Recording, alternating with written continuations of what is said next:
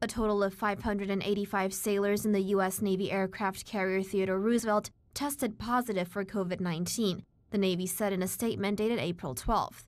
This figure represents 12% of the ship's 4,800 crew and an uptick of about 170 cases in 3 days.